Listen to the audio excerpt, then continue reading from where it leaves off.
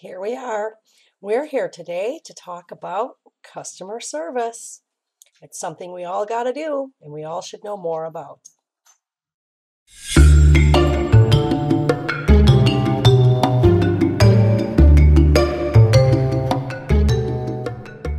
So, today I'm trying a couple of different things out with a webcam. So, please bear with me because this is something new for me.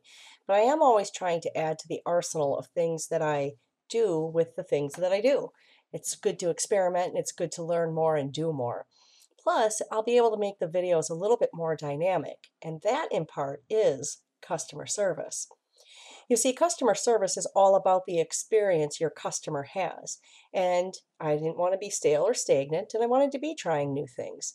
That's just a part of my philosophy in customer service. Even in my art, I'm known for that. And part of what my customers like to see is all the ways I experiment and get creative and try new things out, rather fearlessly, I might add. So bear with me as we talk about customer service. I'm going to take you to a place. I'm going to take you to a mattress store. And for a minute, I'm going to ask you to consider a couple of different things. You walk into the mattress store, the first mattress store, because you're going to do some comparative shopping.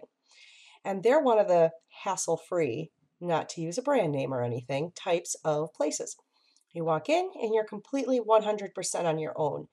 Nobody's there to help you. You just have to figure it all out yourself. Now, some might say the lack of hassle is the customer service, and for some people that might work really rather well. You go to store number two because, see, you were a little bit confused, okay? You had questions and you couldn't get answers. So you go to store number two and you are immediately inundated with all of the salesmen who are giving you the pitches and telling you the prices, and you're being inundated. It's just too much information and too much going on.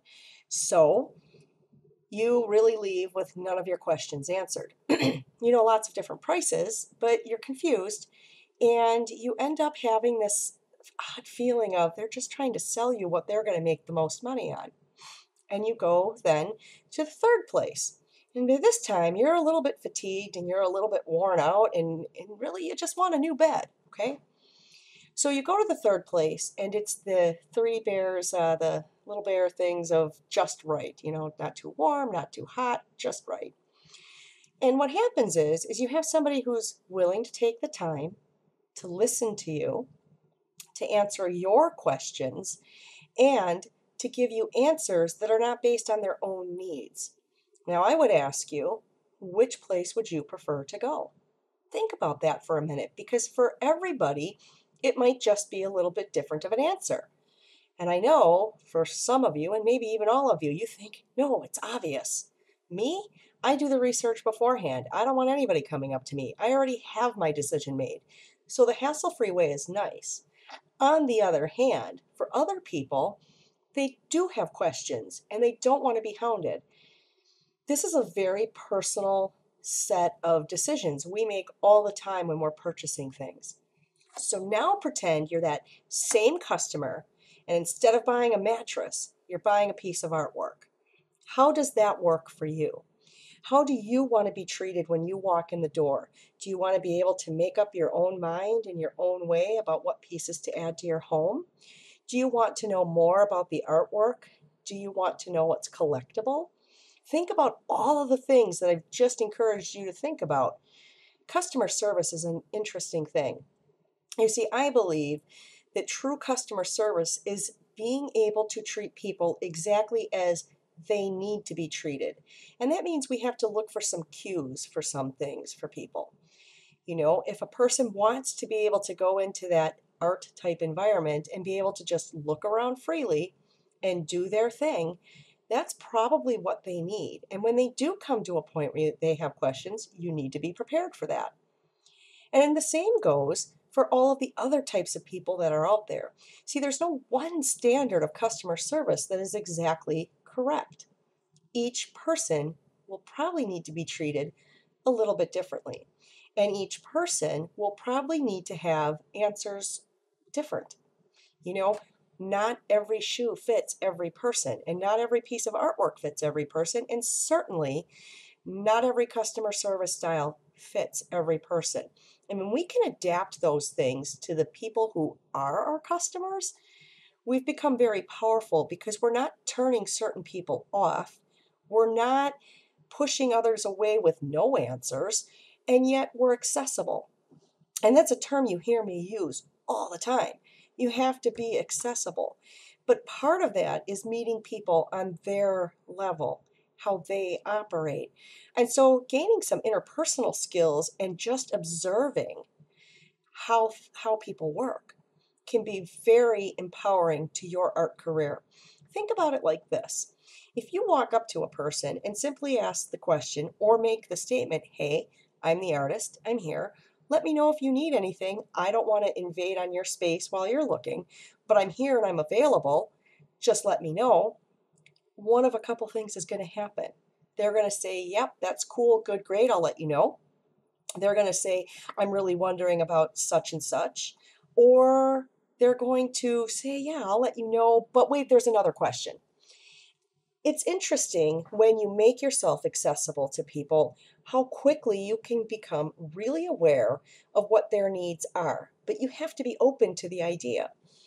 And we also can't get on our artist kick. Like when you're asked the question, "Well, how long did this take you to make?" I'm going to tell you right now, good customer service is not answering the question by saying a lifetime. Actually, some people really want to know. Like time wise, you had this piece in front of you. How long did it take? And it's not because they devalue you, it's because maybe they're a little bit amazed and think, "That looks so complicated. How could you do that just like that?" And these are the things that we have to be able to answer without taking it as a shot at the artist. Maybe they want to know where the idea came from. Who knows what they'll want to know? But it's really okay. They can want to know whatever they want about the art because they're looking for that sneak peek into who we are as an artist and how we do things. So that's being accessible and that's customer service. And there's always another reason to have good customer service. It's commission jobs.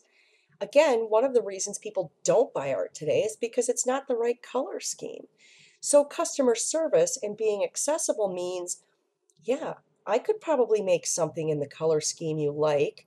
Is it kind of like this or like that? And what is your process for that? I mean, if you're going to be the artist who just says, "Well, no, I don't create on demand," that is fine. Don't get me wrong. I know tons of people like that, and they do fabulous art. But I also know another group of artists who do like commissioned work. They view it as a challenge in getting them out of their box. And maybe every time they do some commissioned work, they learn a little bit more about their artistic style. Take me, for example. I absolutely dislike the color green.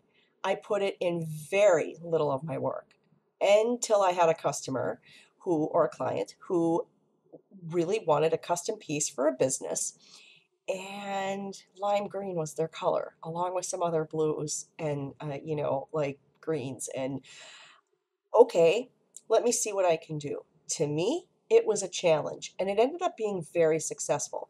They have a piece that represents their business in a very creative style that I put together for them. It was commissioned work that taught me a little bit something about their business, about the color green, and things that I could do to make customers happy. Commissioned work is fun to do because we all need to get out of our creative box. And I don't care who you are. You might say you don't have a box, but trust me, y'all have a box.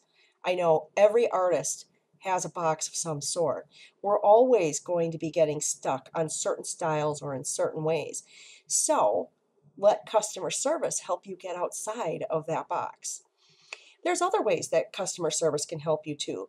For example, one of the things I do is I absolutely allow for payment arrangements or payments over time on my work. I mean, let's face it, I want my art to be accessible and something that anybody can purchase, but not everybody can just drop the dime today. So I absolutely will allow for that. I will deliver it. I will ship it by whatever method you would prefer. These are the steps I'll go to ensure that my customers or my followers are happy. And I also want to know that I've taken the extra step. I mean, recently I had a couple people actually, purchase prints of mine. And I could have just stopped right there. But I asked, would you like me to see about getting it framed and getting quotes for you? No big deal to me. My framer's just down the street. And guess what? 2 out of 3 were thrilled at that. And it was no real big expenditure of my time. I didn't really do a whole lot extra here.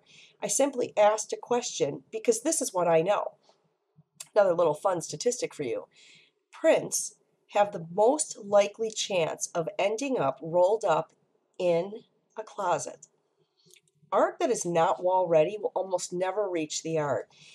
Or I'm sorry, will never reach the wall. It'll reach the art because it is art, but it might not reach the wall. And that's because we haven't allowed for the easy button. There is a lot to be said for the easy button when it comes to people purchasing your work. What can you do to help them? What are the options? These are things that they're looking to you to be the expert on and be the expert. For example, I know some of my work looks great mounted on Gator board. It's always an option. Some of it is more suited to framing, always an option. And if they don't want me to do the work, I want to know that I can give them some recommendations on the places that I think might be able to do what they would like. It's 50-50. I'm not going to tell my clients, you must frame it and you must allow me to do the work on it. I'm going to offer the opportunity because I want to make sure that my work hits the wall. And I don't mean hits the wall in a violent way. I mean, I want people to be looking at it. It should be hanging. So think about what you want when you walk into buying a piece of artwork. Because here's the truth. If you can understand how clients' needs work, because you can put yourself in their shoes for a minute, you will probably offer better customer service. My followers know they can just shoot me a post on Facebook. They know they can send me a message. Hell, if they want to, I'll even look for smoke signals. Totally cool with that. Probably bring my camera too because some smoke signals can be really cool to photograph. My point today is to get you really thinking about the idea of what does customer service mean? I've talked to a number of art dealers and galleries, and one of their common complaints is artists can be really difficult to work with. And you know what? They're right. I've worked with some really difficult artists. That is not good customer service. Just because you're an artist doesn't give you the right to make demands and be a diva. You need to earn that. And why would you want to be that anyway? I mean, is that a trait you like in others? Because think about it. It's kind of a turnoff to most people. I want to be agreeable to whoever the client may be. And yes, a gallery is a client. In fact, most people you encounter, you should just treat them all like they are a potential client. And I don't mean that as in I am selling to everybody I meet. I mean, I want to treat people decently. I want to answer questions. I want to remove obstacles. I want to be accessible. And I want to be timely on things as well. For example, I absolutely deliver or ship the day I say I'm going to.